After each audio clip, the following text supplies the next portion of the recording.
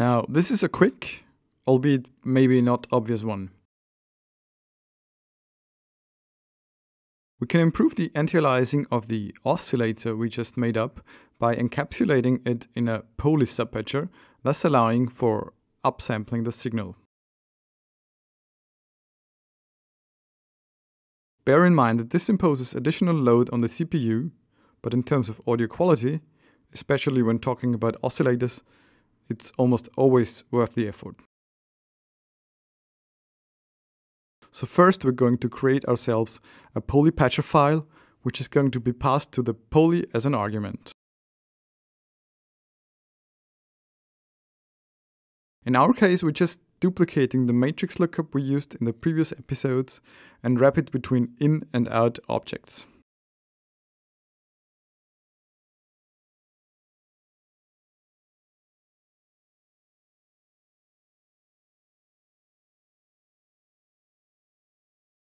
These are special in and outlets designed for working with polys.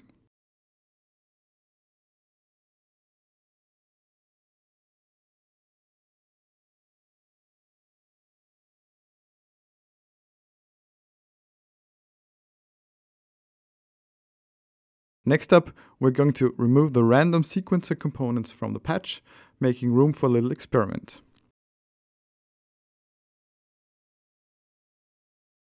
Let's double the lookup subpatcher and call it lookup poly.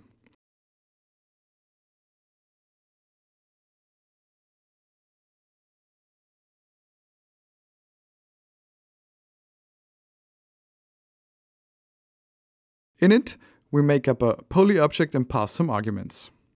The name of the patcher file we want to multiply, the number of voices we want to allocate, whether we want to down or upsample, and by what factor we want to do so. Note that the last two arguments are optional. So with just one voice, why all the hassle? The answer lies in those last two arguments. Here we upsample by 4 times whatever the sampling frequency is, so for example 4 times 44,100 Hz. Effectively shifting the foldover frequency, also called the Nyquist frequency, to 88,200 Hz. This will make a huge difference for the oscillator sound, as we'll soon hear. So, without further ado, I'm going to set the pitch to a very low one, 40 Hz, so we can optimally inspect the outcome.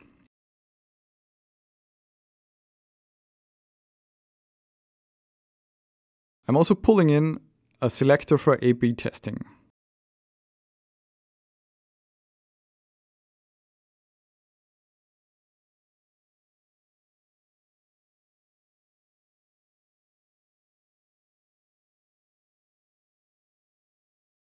Let's make a radio group here.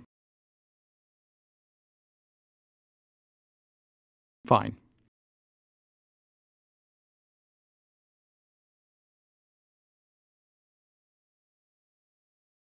I'm gonna use Spectrum Draw here, which is part of the HIS toolbox.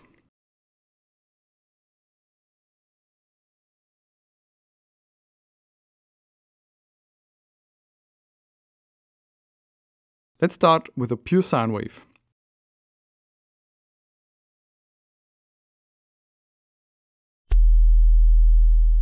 Hear the hissing? That's the anti-aliasing produced by foldover at the Nyquist frequency.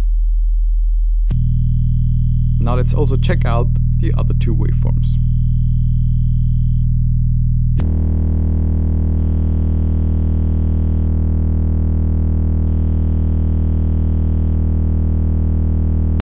Clearly, sound-wise, this is an improvement.